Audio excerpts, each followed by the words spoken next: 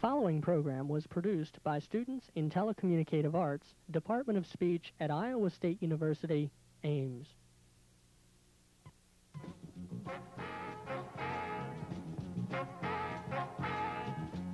Iowa Coal, Black Dust or Black Gold?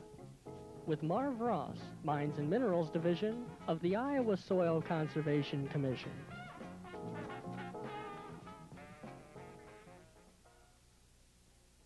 The subject of energy has become quite a topic of discussion these days.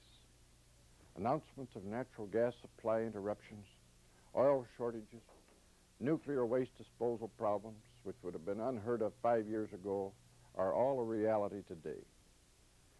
People around the nation are looking for old ways, both old and new, to meet our needs for energy. In Iowa, a number of researchers are looking at an old way to solve a relatively new problem. They're looking at coal. The coal industry in Iowa dates back to the railroad's expansion across the state.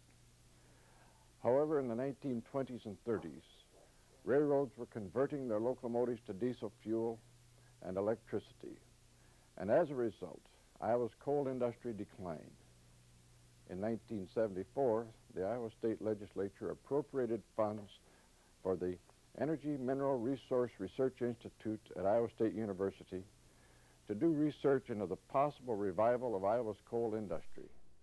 The Iowa Coal Project was born. Here with me are three researchers from the Iowa Coal Research Project. They'll be discussing several aspects of the project's work. Dr. Lyle Sendlein, Assistant Division Chief of Mining and Restoration Group, Mr. Jim Guliford, the Safety Officer and Assistant Ecologist, also with the Mining and Restoration Group, and Mr. Ray Fisher, Assistant Division Chief of the Coal Beneficiation Group. We'll be back to talk about the Iowa Coal Research Project's research in mining and restoration after this message.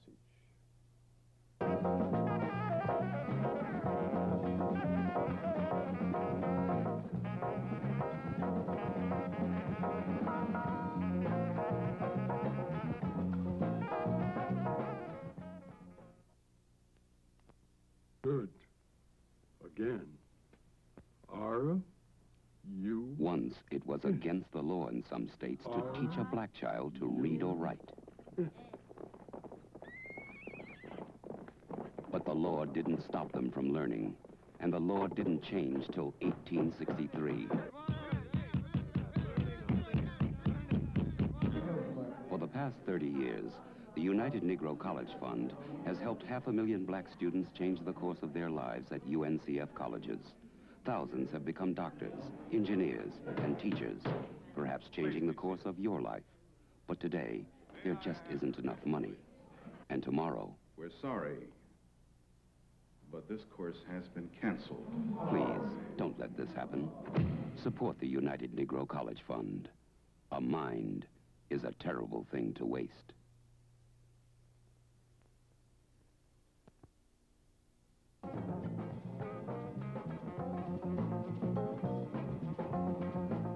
Dr. Sendlein, how does one get started in coal mining? What are some of the things they have to know in order to get into the coal mining business? Well, it turns out that there's a lot of things that one has to know. In fact, mining in the past in Iowa has been pretty much a one-man business or a family-type business. But for mining to expand in the state, we're going to have to develop a much more methodical way of looking at the coal resources. Of course, one has to know how to find coal. Once the coal has been found, one has to know how to evaluate the size of the deposit, to know if the quality of the coal is good enough, what the sulfur content is, what's the BTU content of the coal. After you have this taken care of course, you have already taken care of the land and tied up the land and the mineral rights for the deposit. But then other things that you would be interested in will be, in the future, we'll be interested in a supply of water so that we will have water to wash the coal with. I think these are just sort of a general idea of the things that are required to get one prepared for the coal business. I think the thing that I would emphasize is that the the business requires quite a large block of time to get things started. In other words, you just don't get started in the business in just a matter of a few months, but there has to be a lot of planning that goes into the development of a mine. Now that you've gathered the information, you've probably drilled a bunch of holes. You know how thick the coal is and what kind of material is on top of it, which we call overburden. Once you've collected this information, what's the next step? What do you do after that? Well, as you know, Marv, the important thing is to now develop a plan, and of course the mining plan has to be set up so that we will remove the coal, but to do it in such a manner so that the land surface can be restored to as good or better condition when we're finished with mining. The main problem that we've had with mining in the state and in the country has been the development of acid conditions as a result of the mining process. Now, the acid conditions come about because associated with the coal deposits are shale layers that have a lot of pyrite included within them. And these small minerals of pyrite are very susceptible to chemical change. They change as a result of being exposed to oxygen. And so once these minerals are brought to the Earth's surface, it's turned over by the mining method, oxygen gets to them, and oxidation takes place, and a very acid condition develops. And this acid material then is very detrimental to streams. If it's left laying on the surface, nothing will grow on this material. And so it's very critical then in the mining plan that we learn how to put this material in a place where it will not interfere with future mining or with future plant, let's say what use of the land surface, whether it be growing plants or just... I presume now that we've done this with Iowa State's #1 demonstration mine. And how are you executing that particular plan on this particular mine? And while you're explaining that, we'll be looking at some pictures that have been taken down at that mine. Well, you know, in setting up a mining plan, this, of course, was the first for us. We were not miners, and we got involved in the actual mining business, but we did put together a plan. And our plan was one that went through several changes because in working with a contractor, he gave us some experience, his experience, and asked us that we change our plans. And once we did, we found that it was relatively easy to work with.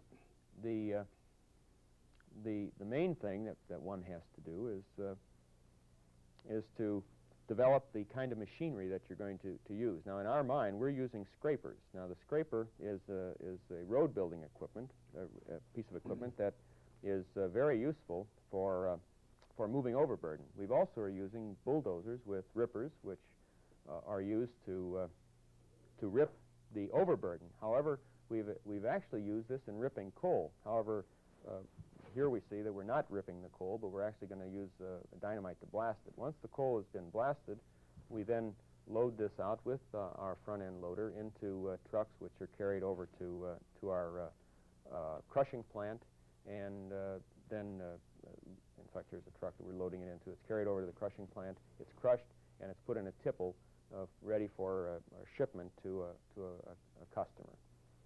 The real key in our project has been the use of these scrapers and to determine the cost effectiveness of the scrapers as opposed to the other techniques that are used in the industry.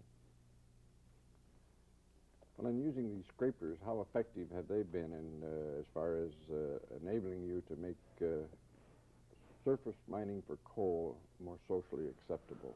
Well, the real key is the fact of now getting this acid material in a place where it will not do any harm in the future. And in order to do that, you've got to be able to, you see, we've got the overburden material, then we've got the shales, and then the coal.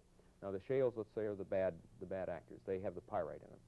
And in order to get at the coal, we're going to have to overturn this system. Now, what we do is we pick the overburden up, and we'll put it in one pile. Then we pick the clay, the bad shale, up with the pyrite in it, put it in another pile, then we take the coal out. Now, once we have our pit, then we can start the system whereby we We will remove now the overburden off the next cut. We'll have to stockpile it, but then we'll take the shale and we'll put that back into the pit.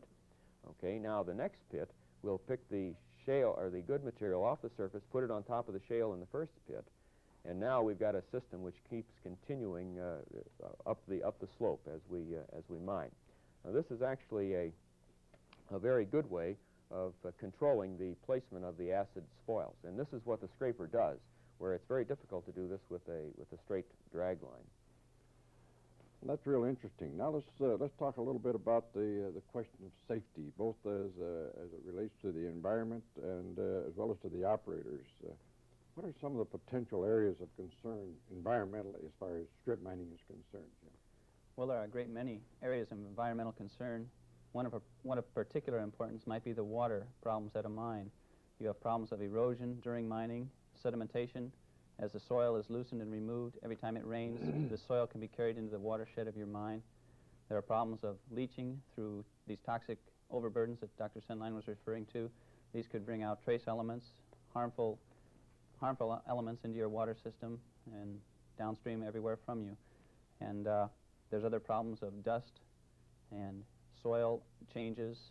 As long as you do get these good topsoils back on top of your mining when you're done, then these problems can be avoided. What steps are we taking to avoid these problems? Well, Iowa State has developed an interesting set of water control measures at our mine, whereby all of the water that comes onto our area, onto our land surface, is kept on our land surfaces. We have developed dikes and a siltation pond at the bottom of our mine, at the lowest point in our mine, to prevent loss of siltation, loss of silt during rain from the mine. We've also been very careful to segregate these acid materials from these non-toxic materials, as Dr. Sendlein has mentioned, and this will prevent these mixing and the toxic material appearing on the surface and affecting the land for years to come. How about the health and safety of the miners? Is surface mining as hazardous to the miners as deep mining? In Iowa, the whole mining industry in Iowa has developed what we would call a very safe program. The shaft mining in Iowa is assisted by the fact that no methane gas has ever been detected underground in Iowa mines. This is one of the biggest potential dangers in mining underground. The safety of a surface mine is, of course, a different problem because we don't have to worry about roof falls and things like that. Here we're very concerned with dust problems. The miners, as they work these heavy equipment out of doors, they are exposed to dust from shale, from the soil, and these are very serious problems for the miners. So it's important to develop a good safety program with the miners so that you're able to determine when they feel that something that they're doing is unsafe for their health or in an accident situation, and so that they can come to you and explain the problems as they see them, and you can do make your effort to correct these problems and to think about their health and take care of them. Are you doing some specific things experimentally as far as dust and exposure of miners to dust is concerned? We've found dust to be probably the biggest problem safety-wise, health-wise, at our mine. And so we've not only tried to prepare for this by issuing respirators to the men on very dusty days, but we've also have things like a water wagon to wash the dust off of the haul roads. We're looking into different types of equipment and a water wetting process on the coal itself after it's been mined and put in the tipple in order to prevent dust, which is not only a hazard to health, but it's also a loss of product. Whenever you lose dust from coal, this is some of your product that you're losing. Also, this can be taken into the town. If you're loading your coal out of a town, and in an urban environment, dust has to be controlled in these situations also.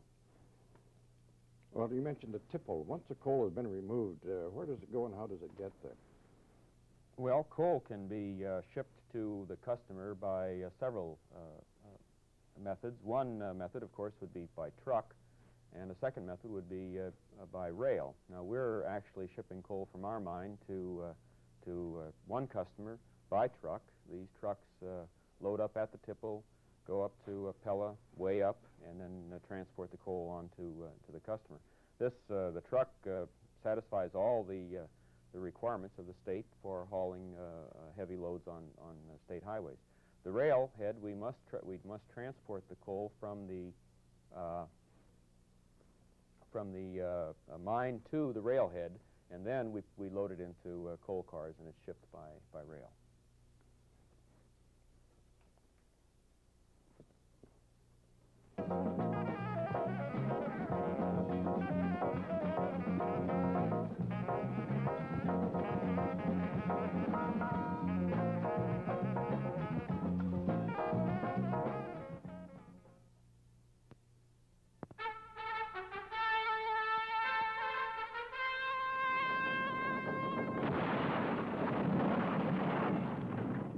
San Francisco, 1906. A.P. Giannini reaches his little bank as flames spread throughout the city. He has no vault, so he takes the bank's $80,000 back home. Thousands are homeless. The big banks call a month-long holiday. But Giannini, with a couple of planks and a bag of money, reopens. He gives out loans, often on the strength of a man's character alone. People respond. In 6 weeks, deposits exceed withdrawals. A.P. Giannini's spirit and commitment to humanize his business helped build a Bank of America into the largest bank in the United States. This has been a presentation of the Chamber of Commerce of the United States in celebration of America's bicentennial. I guess the first question I should ask you, Ray, is just what is coal beneficiation? Well, I think it just as the name implies, it's to benefit or to improve the quality of the coal. We want to remove the non-combustible materials, rocks and the shale and the other type of material. And in Iowa in particular, we'd like to remove the sulfur compounds, the pyrite and various other sulfur-bearing materials, and end up with a good, clean product that burns with a minimum of ash. You're concerned primarily with mechanical beneficiation, and we have this plant on campus that was dedicated during Visha. The governor came up and pushed the button and got things started off. I wonder if you'd like to tell us a little bit about this plant while we look at some pictures of it. Be glad to. Marv, the mechanical beneficiation depends on gravity for separating the material. Coal is fairly light. It weighs about 1 3/10 times as much as water. And the pyrites and the rocks may weigh 3 to 5 times as much as water. So what we do is make a artificial high gravity liquid, and in our particular case we use magnetite, which is a very finely divided iron ore, and it is so fine it's finer than the face powder. 325 mesh is the grade, and it is suspended in water, and we can add as much as we need, and so we float the coal at a specific gravity of about 1.5. That takes off the good coal, let the rocks and the sulfur-bearing material sink to the bottom, and we scalp the coal and take off the refuse at the bottom and dispose of it. What problems have you run into in building this particular type of plant? Well, we started out with a real bad problem, and that was our site location. We didn't get our first choice for locating the plant, and it was put in some low ground, and before we could get the ground built up, we had the 100-year high-frequency flood and had 4 feet of water on the area. So we had to wait until it drained away and the surface moisture declined enough so that we could bring in clay and build it up. And then, of course, we were new at this business. Coal processing was just had just come into our vocabulary, and so we had to learn about what kind of materials and what kind of equipment they used to process coal. So we visited other areas and looked at equipment and tried to evaluate it one against the other, and tried to find some companies who would manufacture the equipment of the size that we wanted. We are building a demonstration or a pilot plant, 70 to 75 ton per hour coal plant, and most of the large plants that we visited were over 1,000 tons an hour. And many of the companies, and in fact we were hard-pressed to find any that were willing to worry about our little plant. So getting that, evaluating the equipment, and then designing it so that 4 or 5 different processes would mesh together required 150 or 200 sets of plans, structural drawings, and this sort of thing. Sounds real interesting. You've had a few test runs. Have you found any problems, any bugs in the operation so far? Well, pilot plants aren't a new thing to me. This is my 5th different pilot plant, and they always have bugs when they start out. We were quite fortunate in this case, I think. although we have not shaken it down to the extent I'd like yet. But we had the occurrence of the normal amount of leaks that had to be welded shut. We had a complete stoppage the second day of operation, and we couldn't understand why. So we had to take the whole plant down and drain the magnetite in the water, and we found 4 pieces of welding rod that had been dropped into the bottom of a cone that were caught up in the bottom of that cone that you see there in the bottom section, and it just served as a spider web to hold the coal and the refuse. And so as soon as we freed that, why, then we've had no major problem since that, except for one, and that is that the case of our equipment working too well. We specified and installed certain water removing devices, because in the process of our coal we have to use water, and then we have to dry it afterwards. And it removed too much water, and so the coal wouldn't flow. The picture you see there before you, they're moving the main heavy media plant in place. Was built by the Eagle Iron Works in Des Moines. It was modified to our specifications from a aggregate processing plant. It is really what we call, has been called, start with a portable plant, but really I would rather call it a movable plant. It came to Ames in 5 truckloads, and we could set it up, and I think it was set up in under 3 days. So I think an entire plant of this type with the auxiliary equipment, once we know what we know now, could be set up in probably 30 days to 2 months' time. Are there some other options for beneficiating coal besides the mechanical ones that we've been discussing here? Yes, there are a number of them, really.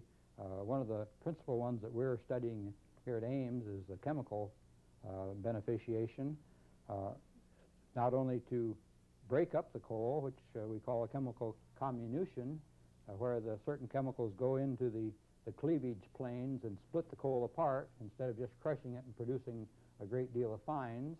And some high pressure, we're using a technique of various types of gases at high pressures and at elevated temperatures, and ammonia for one. There have been certain acids used. Many of them work. Most of them are quite expensive, and so really to get the gross amount of sulfur out, the mechanical process seems to work best. One of our big projects that we're going to undertake and have in the works is the processing of fine coal. I think Jim mentioned earlier about not losing this fine coal, and we find from most coal washing plants and coal processing operations that a lot of that fine coal is lost. And the finer the coal is divided, of course, the easier it is to separate it from the sulfur and the other non-combustible materials. But by the same token, you have a problem of recombining it and separating it. So we use a froth flotation, which is a frothing technique which combines chemistry and physical separation to float the coal on adhering to little bubbles of air floating in the water. And strangely enough, you can add a depressant and you can have the light coal go to the bottom, or by adding another agent you can have it float on the top. And then after you get these tiny particles skimmed off and the coal is separated from the refuge, it still is very finely divided. So we're doing some oil agglomeration work where we add certain types of chemicals, and that causes these tiny particles to stick to one another and agglomerate, and then we'll put it in a pelletizing device, where sort of like a ball mill, where this stuff like mud balls will form, and as you rotate it slowly and heat it, the coal will form small pellets, maybe an inch in diameter, so we can have some easy handling of it. Is it going to be possible to work some of these other options into your mechanical beneficiation plants? We're hoping to work all of them in. Funds are our main drawback right now.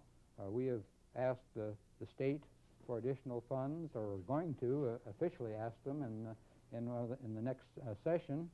We've gone to the government for help, both the EPA and the ERDA, and we're hoping that we'll get some funds to do this work. And then the main object of this plant is to put the various units together and operate one against the other and compare their efficiencies, operating efficiencies, their cost benefit ratio, and then we'll be able to tell the smaller coal operator that you can take items A, C, and D in your particular type of coal, and that will give you a product that will cost you X number of dollars a ton to process, and it will have so many BTU and certain sulfur content and ash content. That's what I was wondering. Just what are we going to be able to do with this high sulfur coal? How effective will it be in getting the sulfur out? Well, I think you have there are two parts to this answer. In the short run, we expect, and our bench scale tests show, that we can take out about half the sulfur. And I don't think that will give us any real problem of doing this by mechanical means. If we have to go to a much lower percentage of the sulfur than that, we'll have to go to a chemical or method, which will be much more sophisticated, will be more expensive, so we'll have to just factor that in. There may be deposits of coal based on our present technology that we shouldn't mine and process at all until we have developed better techniques and newer techniques. We've been talking to Mr. Ray Fisher. He's the Assistant Division Chief of the Iowa Coal Project on coal refining. Iowa Coal is not the final chapter in the large book on Iowa's energy situation, but rather it will buy the time that scientists and researchers need to develop new, all-inclusive energy systems. We got to develop them to the point where they'll be ready to be practical. There's a number of these alternatives just down the road, but Iowa Coal is here now. It's waiting to be used. And in the interim, the Iowa Coal Research Project is working to make its use more and more economical and environmentally sound and acceptable. I want to thank Mr. Fisher, as well as Dr. Lyle Sendlein, Assistant Chief in charge of Mining and Restoration, Jim Guliford, Safety Officer and Assistant Ecologist from the Iowa Coal Project, all of them for their participation in this Iowa Coal Black Dust or Black Gold. I'm Marv Ross. Thanks for watching. Iowa Coal, Black Dust or Black Gold. Produced and directed by Blake Lewis. Associate Director, Dave Eshelman. Audio, Jim Dehoet. Cameras, Fred Eastman and Mike Wilson. Floor Director, Al Ruecher. Lighting Director, Mike Wilson, assisted by Ann Lugar. Production Assistant, Larry Mesward. Projection, Jim Farrell. And Faculty Director, Dr. George P. Wilson, Jr. Iowa Coal, Black Dust or Black Gold. The preceding program was produced by students in Telecommunicative Arts, Department of Speech at Iowa State University in Ames.